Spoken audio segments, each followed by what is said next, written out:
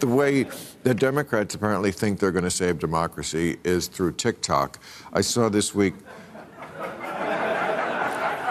Joe Biden had 8 TikTokers to the White House with a combined following of 67 million followers. And he talked to them, and one of them said, a lot of the creators, they call themselves creators, I love that, influencers, talked about how they didn't get a lot of civics education in school. They were excited to learn about the structure of government.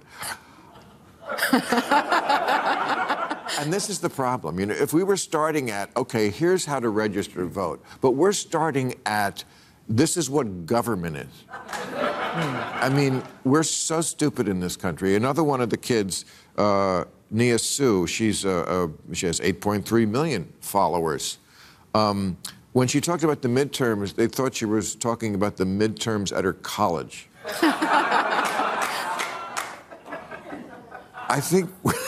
I just think when you're trying to get the young people to vote, you've already lost the election. I just don't think, young people in this, do they vote in Israel, the young people? Yes. Yeah, because they're also pressed into military service, and they're just much more mature. You look what's happening right now in Iran with the young people rising up against one of the most oppressive regimes in the world. Sure. And I think we should give some respect to the young people, too. Well, traditionally, 15% of them vote in the midterm election. 15% under 30. So I respect them 15%. That sounds about right to me. Like 3 out of 20 have a brain in their head, and the other, they have brains. We have let them down. We don't teach anything anymore. But I think it's also a lot of them think that tweeting is politics. They think if they're tweeting, they're engaging in politics, they're expressing their views. They're not actually getting to the ballot box.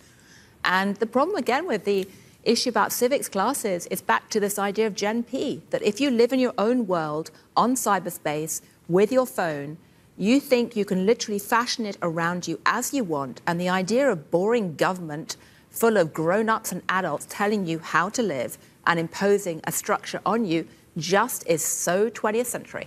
Right. And that's a problem. Right. Every generation has to find a way to say to the people who gave them life and sacrificed their entire lives for them, fuck you. Right? Yeah.